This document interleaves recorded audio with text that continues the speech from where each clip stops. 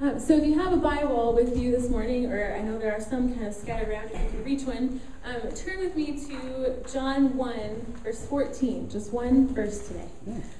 John 1:14. It says, "The Word became flesh and made his dwelling among us. We've seen his glory, the glory of the one and only Son who came from the Father, full of grace and truth." Amen. Can you pray with me? God, we thank you for this one short but powerful verse, and we ask that you teach us from it this morning more about who you are and who we are as your people. In your name we pray. Amen. So we've been looking throughout Advent and on Christmas Eve at how God radically breaks into our world, sometimes in disruptive ways, sometimes in, as Jeremy talked about, kind of scandalous ways, but ways that change our lives. And we've been looking at that all throughout Advent, and that's what Christmas is really all about, right? Jesus came and broke into our world in a very literal, tangible way. And so we read just one little verse this morning, and it's a very famous, you've probably memorized it before, you've probably heard sermons on this before, and you will again, I guarantee you. But I think that this verse holds a really powerful image of how God broke into our world that first Christmas. And so that's what we're going to look at this morning. Now I'm going to do something, take a little risk here that we don't often do at Harbor Church, and I'm going to talk about Greek. So, don't glaze over on me here. The Greek word, I want to look at this word for God dwelling. It says the Word became flesh and dwelled among us. And the Greek word for dwelled, or made his dwelling, is askenosin. So just to make sure you're with me, say askenosin. Good job, you passed Greek. The word askenosin means, it's kind of not quite a technical term, but almost a technical term for pitching a tent. You know, if you were to go camping in ancient Greece, you would askenosin with your tent, or you build a homestead. You know, it's kind of a picture of pioneers in early America going west and askenosining in California or in Washington. It's this image of building a home. Not just kind of sitting and, you know, staying just for a couple days and moving on, but making a homestead, pitching a tent, or even maybe a home away from home. But there's a sense of building roots there.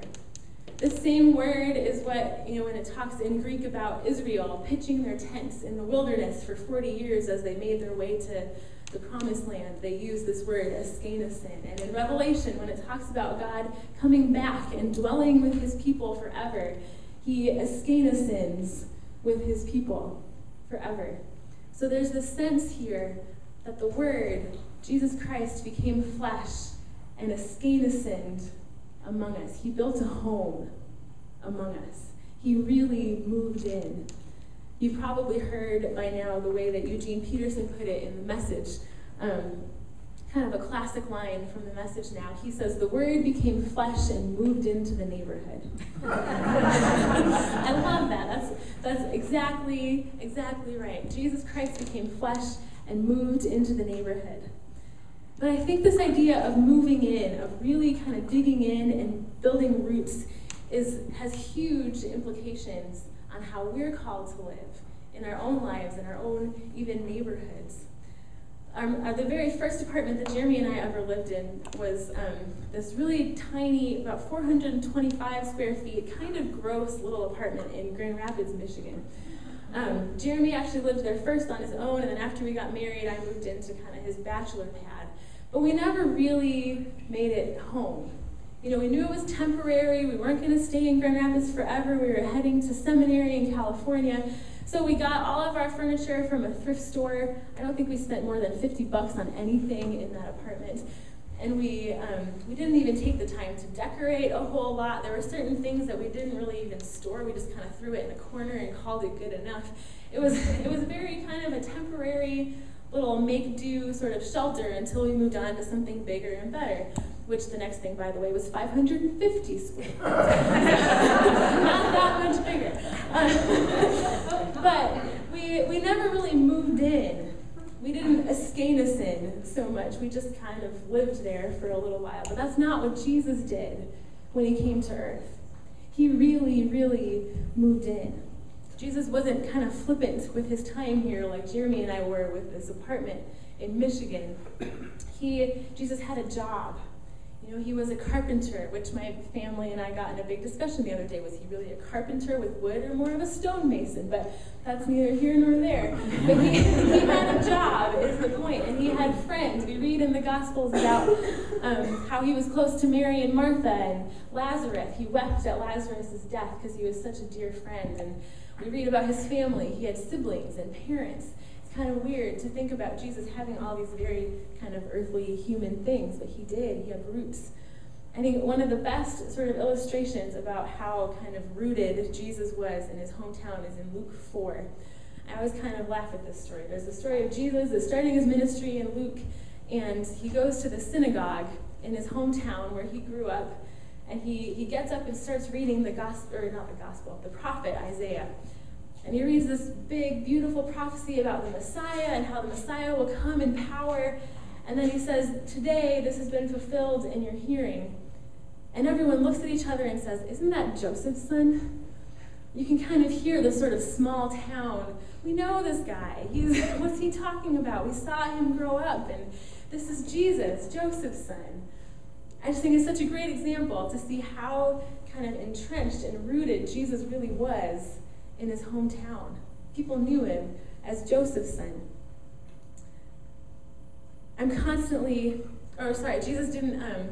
Jesus didn't do what Jeremy and I did in that first apartment. He really moved in and he built roots and moved into the neighborhood, like Eugene Peterson said. I'm constantly kind of reminded of the difference of this now that Jeremy and I have a house. And I promise someday I'll stop using this as a sermon illustration. But, no, you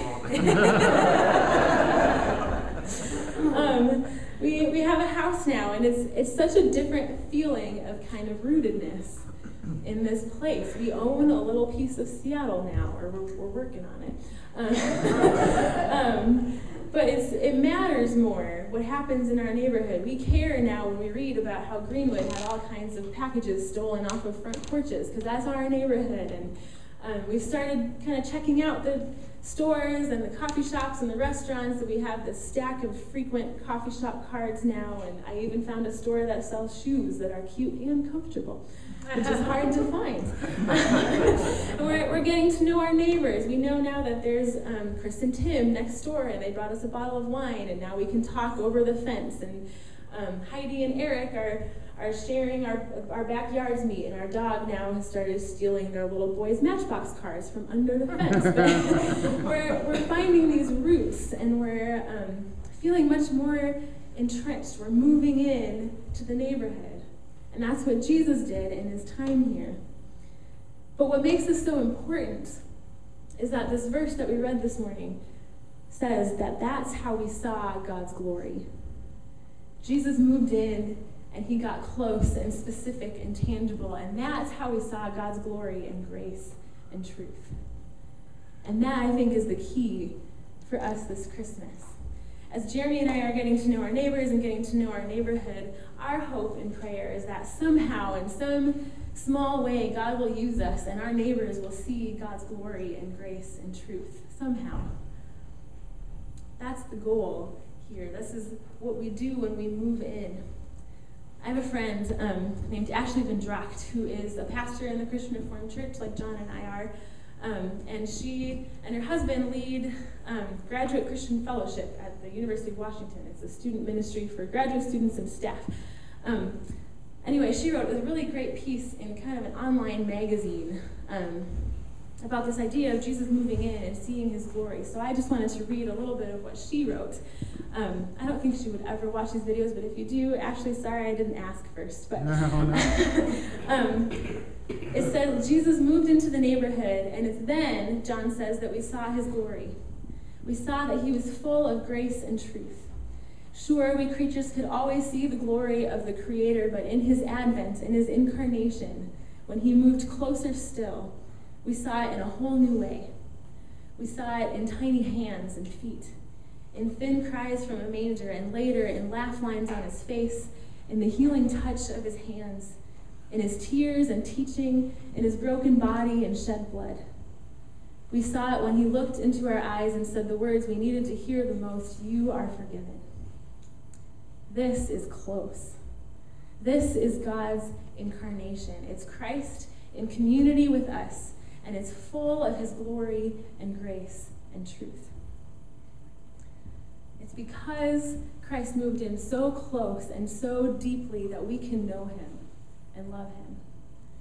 And it's because Christ came in so close, we can invite others to know him and love him too. And that's what I think is so important about this idea of moving in as we leave Christmas and go into the new year. Just in this act of Jesus coming to earth, we have this incredible model of how we can live our lives as God's people. Last week, John talked about Jesus moving in more and more specific ways. John used the idea of the Force. Jesus isn't like the Force in Star Wars, this kind of amorphous power that goes with us. But he's something real and tangible. He was a baby in a manger and a teenage girl with his mother. It was very real and specific ways. And we're called to move in like that in our own lives, too. Our love and our faith and our Christ-likeness can't just be like the Force in Star Wars. It needs to be real and specific and tangible. We need to really move in. And in our moving in our getting closer and more specific, that's how we can see God's glory and how others can see God's glory and grace and truth in us. I think this moving in can happen in all the spheres of our lives. This is asking you to remember sermons from months ago, so we'll see if this is possible. But one time, John and I both talked about our unavoidable and our avoidable worlds. I'm seeing a couple nodding heads. Some of you remember, yay. But we can move in I think both of these areas, in both our unavoidable world, our families, our friends, where we work, those places, and the people that we see every day, and we can't avoid them if we wanted to. And then we have our avoidable worlds where we don't have to go. And maybe it's somewhere in a different country. Maybe it's just 2 doors down. It can be as closer, as far as you think. But I think this moving in can happen in both of these worlds of ours, the avoidable world and the unavoidable world. I think that we're called to move in to connect deeply and get closer and more specific with our families and with our friends. As Christians, we're called to love and reconciliation and to accountability. And that's what we have the opportunity to do with each other. That's why things that happen here at Harbor Church on a weekly basis, like movie nights or going to the Pacific Science Center together or the gospel choir, things like this that happen every week are so important because it gives us the opportunity to move in a little closer with one another, right? It gives us the opportunity to get to know each other and to get a little more specific and a little deeper and have the chance to see God's glory and grace and truth through each other. This is what Christ showed us how to do when he broke into our world that first Christmas. As followers of Christ, we need to take this idea of moving in seriously. Christ did it, and now we're called to do it. But to me, this extends a little bit further than just our unavoidable worlds, and I think we can even take it a little bit literally. I think God calls us to move in right where we pitch our tent. As Christians at Harbor Church, we're called to move into this neighborhood. For some of us, this is the neighborhood where we live or where we work anyway, so maybe that's easy, but some of us drive in from somewhere else. But still, God called us to be Harbor Church right here in Crown Hill in Seattle. And I think he has a reason for that. And he calls us to move in closer because when we do that, that's when we display God's glory and grace and truth. Just like my hope for Jeremy and me in our new house is that our neighbors will see God. My hope and my prayer for Harbor Church is that those who live in these houses we can see out the window or who meet us at QFC on Holman or at Dick's or Holy Grounds Coffee Shop, that they will see God's grace and truth and glory through us. But that can't happen if we keep them at a distance. We need to move in closer because that's what Christ did for us. We have a calling in our neighborhoods where we live and where we gather together as God's people to move in and to get specific and to get deeper, because our God isn't a God who stays at a distance.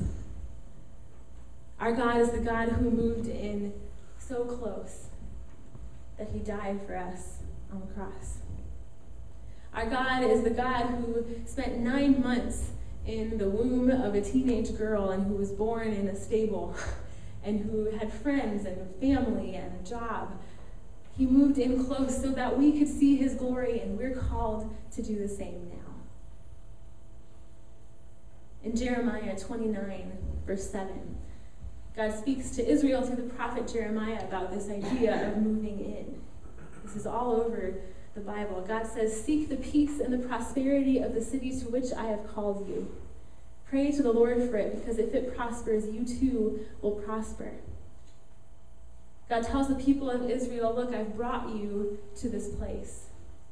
And now I need you to work in it and build roots here and seek its peace, to get a little closer and a little deeper and to really move in so that all the people around you can see my glory. It was true for Israel, and it's true for us now.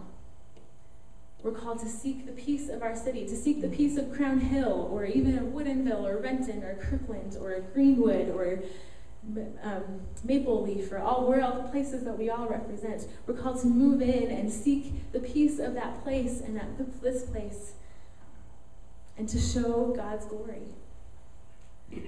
I've been thinking and praying a lot about how we as Harbor Church can do this together, how we can really move into Crown Hill. And I think we've done that in some ways. We've got our garden and our preschool and Cub Scouts and things that are happening in the neighborhood. But I think we can do more. And I think that God calls us to keep getting deeper and to keep getting closer.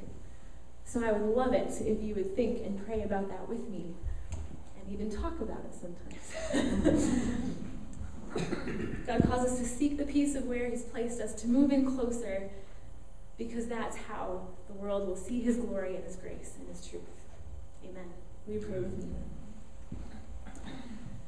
God, we thank you for this call to show your glory and your grace and your truth to all those that we meet.